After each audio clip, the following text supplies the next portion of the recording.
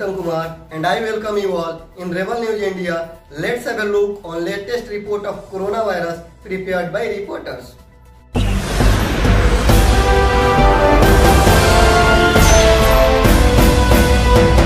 The total number of global cases has surpassed 1.4 million, including more than 80,000 fatalities.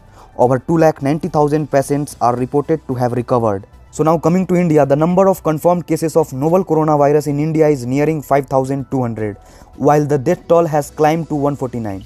The Union Health Ministry said 773 fresh cases of Covid-19 and 10 new deaths have been recorded in the last 24 hours. In Maharashtra, the total number of cases has crossed 1,000. Right now, the total number of confirmed cases in Maharashtra is 1,018, followed by Tamil Nadu at 690 and Delhi with 576 cases. So now coming to the Bihar, the total number of confirmed cases of coronavirus in Bihar is 38. In the last 24 hours, 6 new cases were found. The most affected district due to coronavirus is Siwan. According to the source, around 15 people in Bihar have been recovered and only one death till now.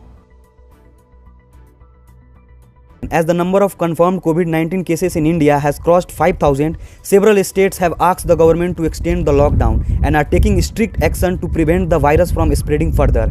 Special teams have been set up in some states to monitor the situation of coronavirus. And also, despite of all these measures, states fear more cases could emerge if the lockdown is not extended.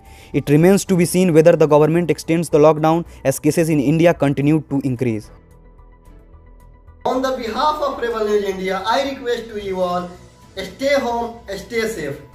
Thanks for watching Rebel News India. Stay tuned for more updates. Don't forget to like, share and subscribe.